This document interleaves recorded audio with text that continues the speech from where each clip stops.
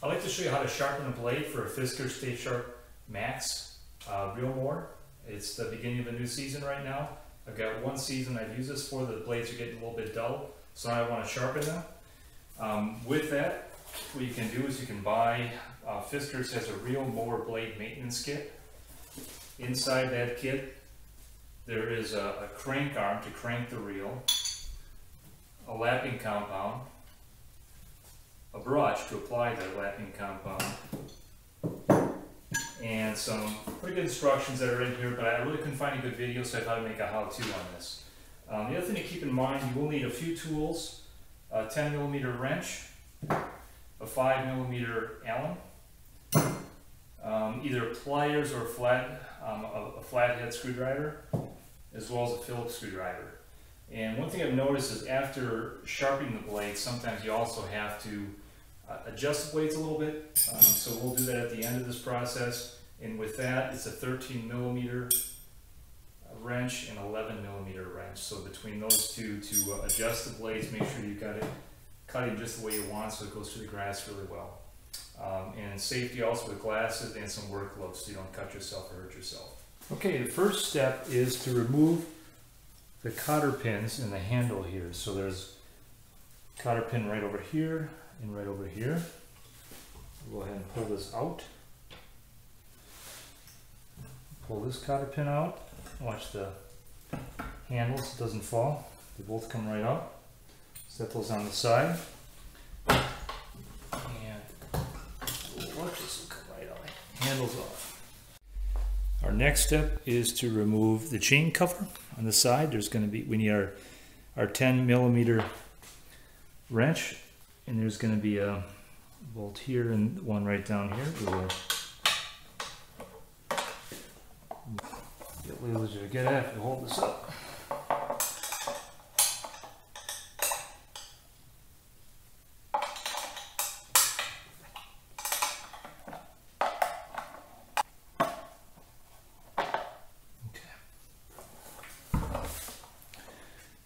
And this cover will come right off. So again, you can see where the two connection points are. Okay, now what we want to do is remove the master link on the chain so we can actually take the chain apart and take it off. And you can keep moving your chain around, and if you look right here, you'll find a part, this master link that's here with an opening on this side. What you want to do is you can take a screwdriver and you want to push it away from the open side to pop this out. Then you can take the chain apart and remove the chain.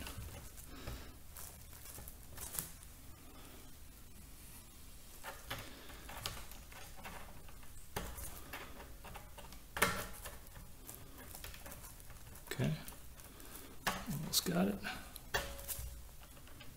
There we go. You can see right here, comes right off. Make sure we don't lose that. And then this little piece will also come right off. Once we have that off, this chain will come apart. Okay? Then we can remove the chain. Just like that. Okay, our next step is to remove the socket set screw right here. And what that'll do is allow us to take this piece off, take the small sprocket off. And it's with the 5mm Allen wrench. There we go. Take that out.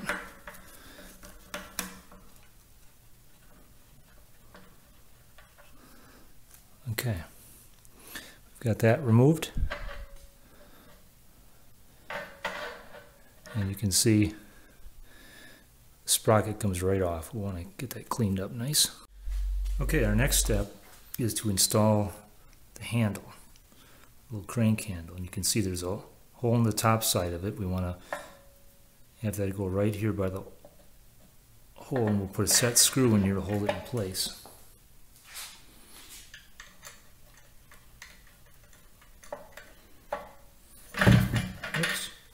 this screw started here a little bit.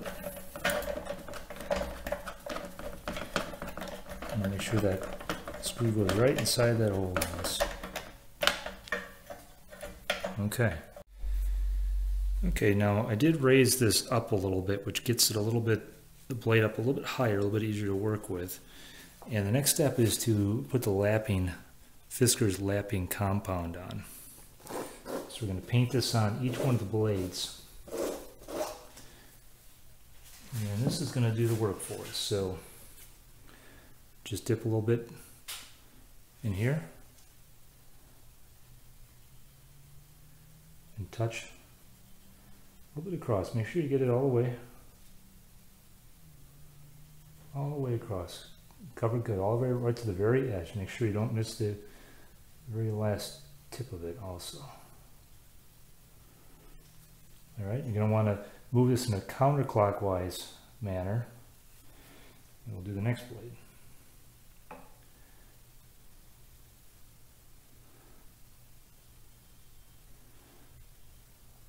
This is very gritty type material.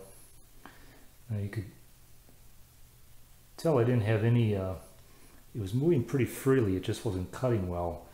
If you do have a problem where there's a burr or some kind of an issue where it's not moving, it's making a noise when it turns, you definitely want to make sure that you repair that first and take a file if you have to and get the burr off.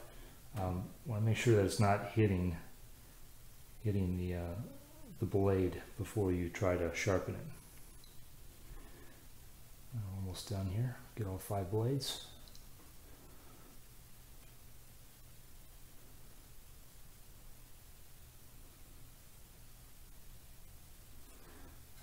All right. You can start to hear it now. Gets a little bit difficult to move. Once you put this compound on, again, it'll actually touch and hit. And when we spin the blades, we want to spin for about 10 minutes or so.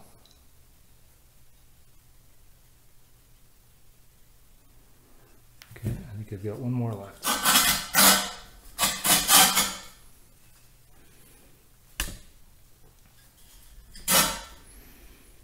And we'll get the last one here.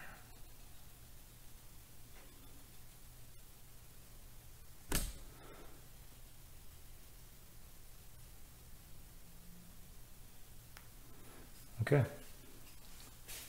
Okay, again, the key here is you want to spin the blade in counterclockwise motion, so the opposite way it would normally run when you're running it. So it's going to take a little strength at first. You want to do this for about 7 to 10 minutes until it's going pretty smoothly and not very loud, not real scratchy.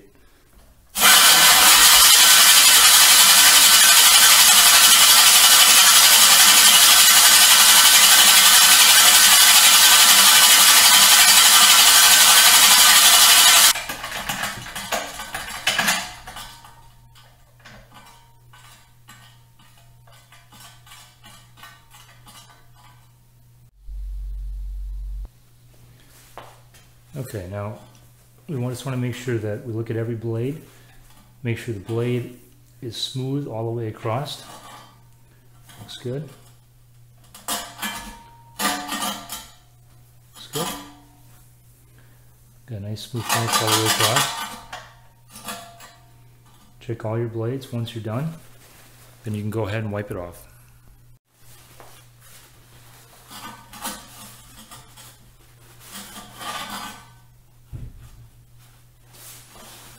Paper towel, you could use a rag. Try to get all the excess off of each blade. Okay. It's a nice smooth finish here at the bottom, nice and shiny. Really makes a big difference.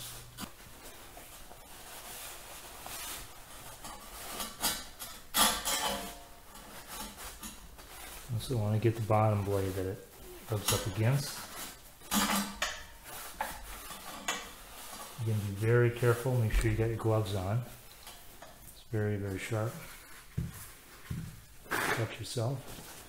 And you want to just move that blade right with your finger. So you've got your finger right between the two blades. There you go. Now let's move it nice and easy, nice and smooth. See that? You don't hear anything anymore. Okay.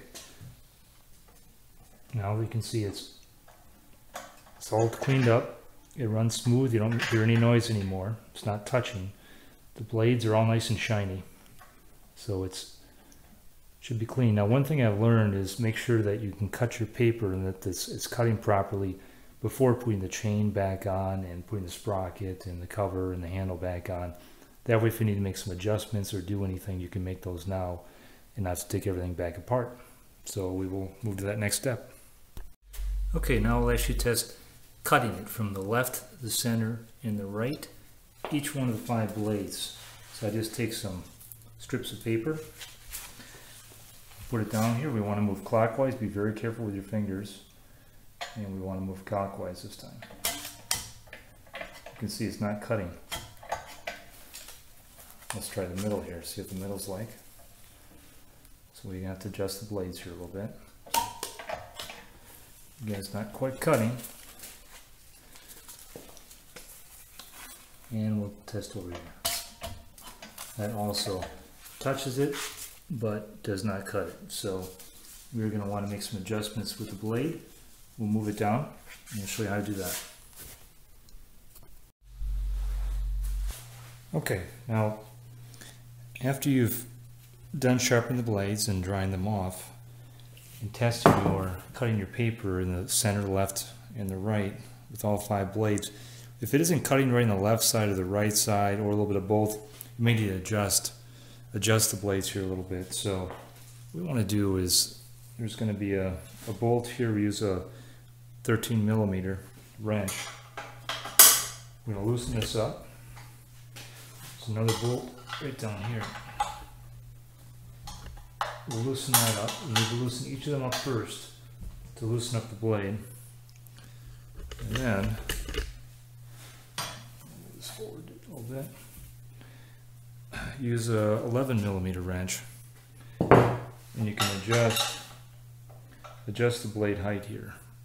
So if it's not quite cutting the paper, and it's not touching the blade, not cutting the paper, you want to tighten a little bit. So you can just tighten this just a little bit. Again, if the blade's touching and you want to loosen up a little bit because the blade should not be touching, then you need to loosen up just a little bit. And actually what you can do is you can go ahead and turn it. While you're turning it, you can listen for the point at which the blade's just barely not hitting any longer. And again, you may need to adjust the other side as well, figure out which side is touching. And again, you kind of want to, what I try to do is get it to touch a little bit and then back off just enough where you don't hear it touching anymore. And then do the same from the other side. Once you're done with that, again, you want to tighten up your bolt. There's 2 on each side. Get it nice and tight.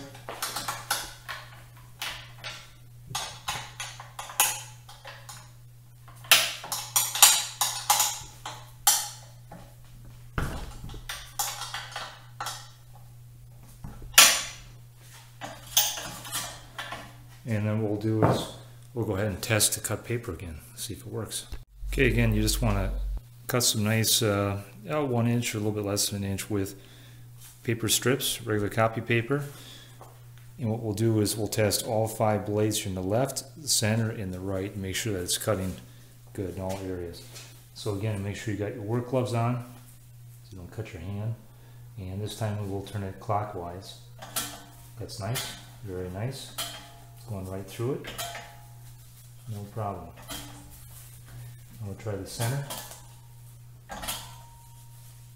Cuts fine.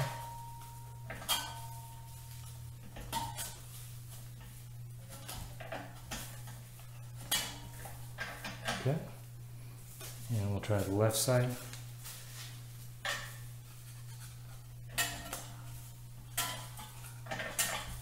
Cutting through real nice.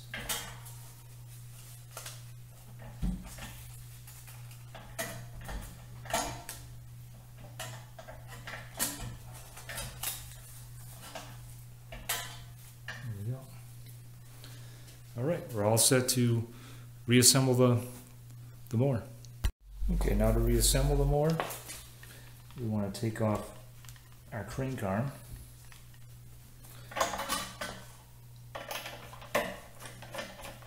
And screw, slide it right off. Again, we'll put on our sprocket again. And we need 5mm Allen wrench. Make sure you got lined up properly.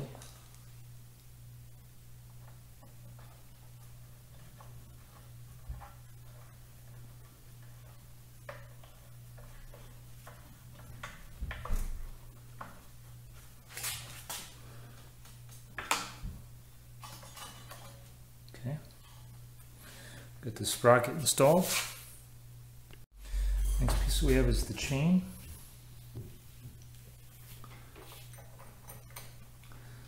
Try to get this end over here.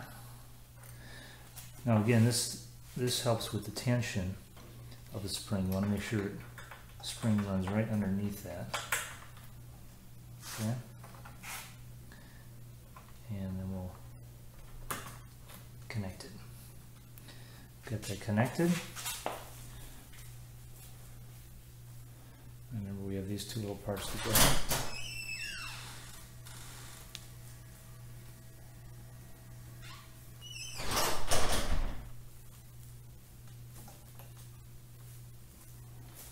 That's installed. And I need to take my glove off for this one.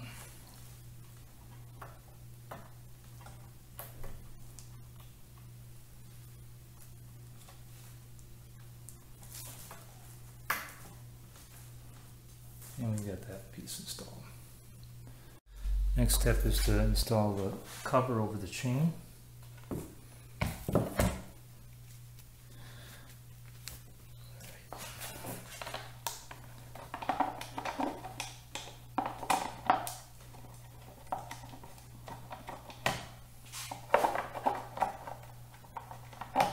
Get the one in a little bit.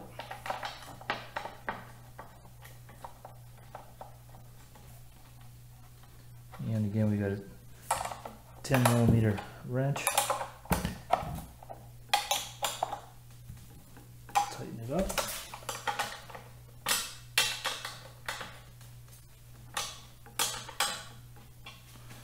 Okay. And the last step is to install the handle. Put this back.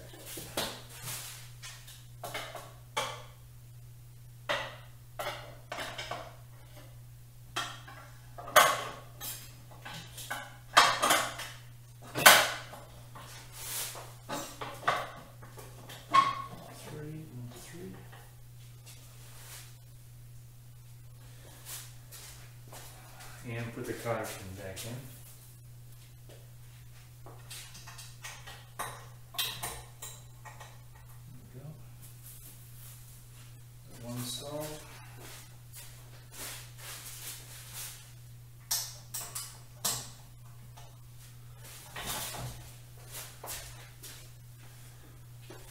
Lower my blade back down. Cut it very low with Bermuda grass. And we're all set. And that's how you sharpen your blade.